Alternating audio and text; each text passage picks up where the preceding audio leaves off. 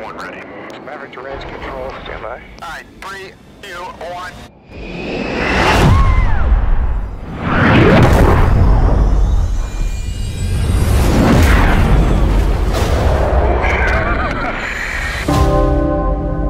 After 34 years, Tom Cruise returns as Maverick. This is a competition film about family, friendship, and sacrifice. It's a love letter to aviation.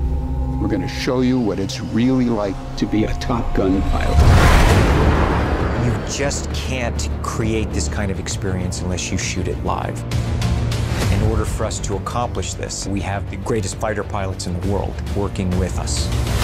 We're working with a brand new camera system that allows us to put 6 IMAX quality cameras inside the cockpit with the actors. Verify cameras are on. Check cameras on. There you go. It's amazing what we see in the cockpit and what an audience is going to experience. Just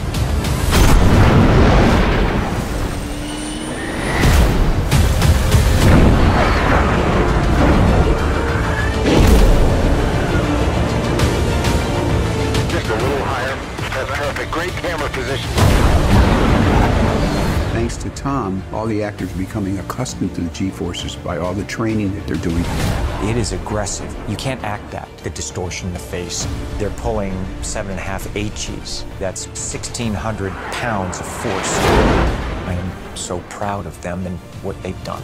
And it is heavy duty. I'm okay.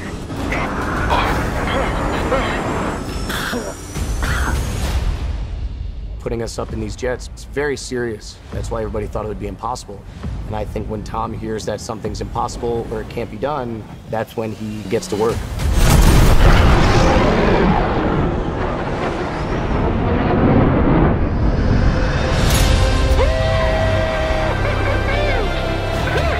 It'll work out. That's what I'm talking about. Flying one of these fighter jets is an absolute thrill ride. We want to make sure that the audience has the same experience. 3, 2, 1. Aviation film like this has never been done, and chances are will never be done again.